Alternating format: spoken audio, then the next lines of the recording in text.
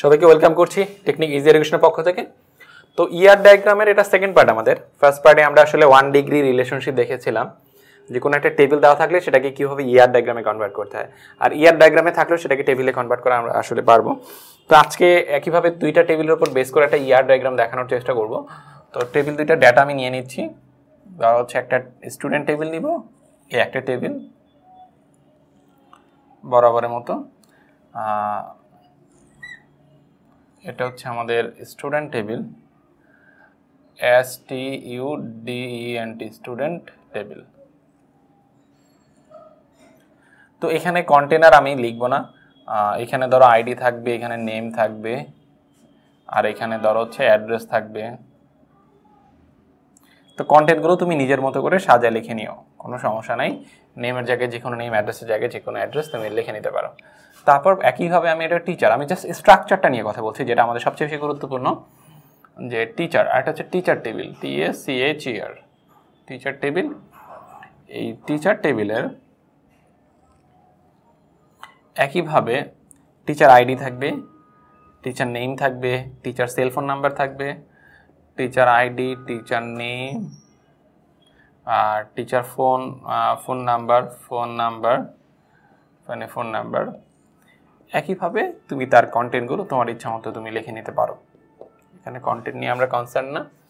তো এই দুইটা টেবিল যদি দেওয়া থাকে এবং যদি আমাদেরকে বলে যে এদের ওপর বেস করে একটা ইয়ার ডায়াগ্রাম তৈরি করো, এই দুইটা টেবিলের উপর বেস করে একটা ইয়ার ডায়াগ্রাম তৈরি করতে বলছে, তো আমরা এখন কিভাবে ইয়ার ডায়াগ্রামটা তৈরি করব? আমরা জানি ইয়ার ডায়াগ্রাম তৈরি করার জন্য আমাদের এন্টিটি প্রয়োজন। আচ্ছা, এই টেবিলের এন্টিটিকে আমরা জানি এন্টিটি হচ্ছে সেই যার ডিফারেন্ট অ্যাট্রিবিউট থাকে। তো দেখো তো আছে কিনা স্টুডেন্ট, এই টেবিলের নামটাই সাধারণত এন্টিটির নাম হয়ে থাকে। দেখো এটা হচ্ছে এন্টিটি, কারণ এই আইডিটা হচ্ছে তার, এই নেমটা তার, এইগুলো হচ্ছে এক একটা অ্যাট্রিবিউট। এক একটা কলাম হচ্ছে এক একটা, তুমি এভাবে বলতে পারো, এক একটা কলাম হচ্ছে আসলে কলাম এক একটা অ্যাট্রিবিউট, এই যে একটা অ্যাট্রিবিউট। আর পুরা কলামটা এই পুরো টেবিলটা কার? সে নিজে হচ্ছে এন্টিটি। তার মানে আমরা বলেছিলাম যার ডিফারেন্ট অ্যাট্রিবিউট থাকে সে নিজে হচ্ছে এন্টিটি। তার মানে এখানে এন্টিটি হচ্ছে স্টুডেন্ট নিজেই, কারণ তার ডিফারেন্ট অ্যাট্রিবিউট এক্সিস্ট করে। ওয়েল, এখানে হচ্ছে STUDENT স্টুডেন্ট। এখানে দেখি স্টুডেন্টের কি আছে, স্টুডেন্টের আইডি আছে, তারপর স্টুডেন্টের কি আছে, নেম আছে, তারপর স্টুডেন্টের অ্যাড্রেস এক্সিস্ট করে, ADDRESS। তার মানে এই শেপটা হচ্ছে অ্যাট্রিবিউট শেপ। তার মানে কোনো অ্যাট্রিবিউটকে রিপ্রেজেন্ট করতে চাইলে আমাদের ইয়ার ডায়াগ্রামে এই শেপে রিপ্রেজেন্ট করতে হবে, আর এন্টিটি এই শেপে। তুমি যদি এটা ছাড়া অন্য কোনো শেপ ব্যবহার করো সেক্ষেত্রে কিন্তু তুমি ইয়ার ডায়াগ্রামে কোনো মার্ক পাবে না। হ্যাঁ, এটা গেল একটা পার্ট। এই টেবিলটার পার্টটুকু আমরা কমপ্লিট করলাম। এখন এইটা টিচার। তো টিচারে দেখো যেটা হয়, এটা হচ্ছে টিচার, TACHER টিচার টেবিল। এই টিচারের দেখো তো এন্টিটি কয়টা আছে, টিচারের অ্যাট্রিবিউট কয়টা আছে। এন্টিটি তো টিচার নিজেই, কারণ টিচারের আইডি আছে, টিচার নেম আছে, টিচার ফোন নাম্বার আছে। তার মানে টিচারের এই এক একটা কলাম হচ্ছে তার এক একটা অ্যাট্রিবিউট। তার অ্যাট্রিবিউটগুলো ইয়ার ডায়াগ্রামে রিপ্রেজেন্ট করতে হয় কীভাবে? এই যেভাবে, যেটা হচ্ছে আইডি।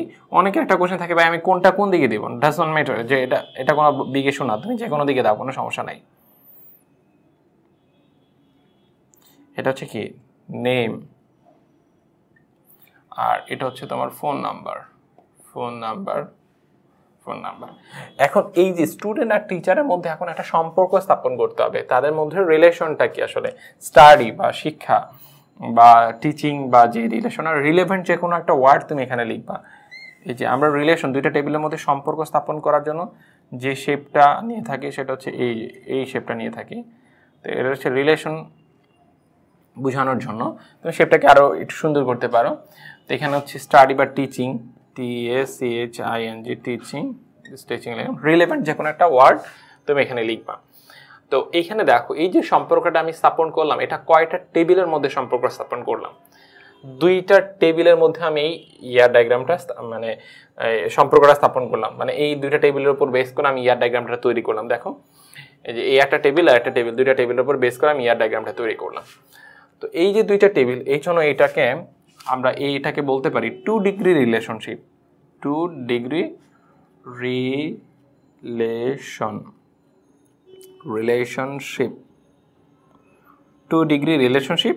সেটাকে অ্যানাদার আরেকটা নামেও আসলে কল করা হয় বাইনারি রিলেশনশিপ, বাইনারি রিলেশনশিপ,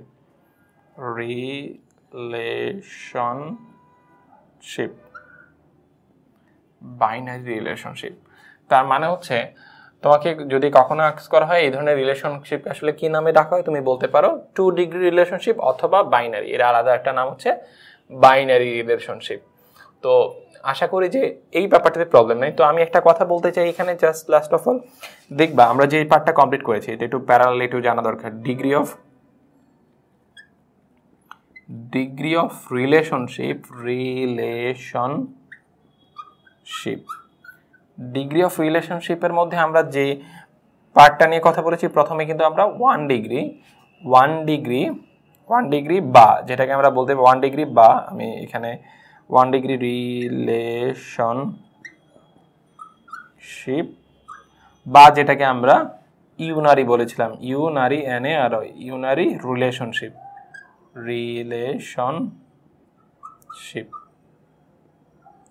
আর আমাদের এখন যে এটা কমপ্লিট করলাম, তোমাকে যদি বলে ডিগ্রি অফ রিলেশনশিপ সাধারণত কত প্রকার? 3 প্রকার কিন্তু।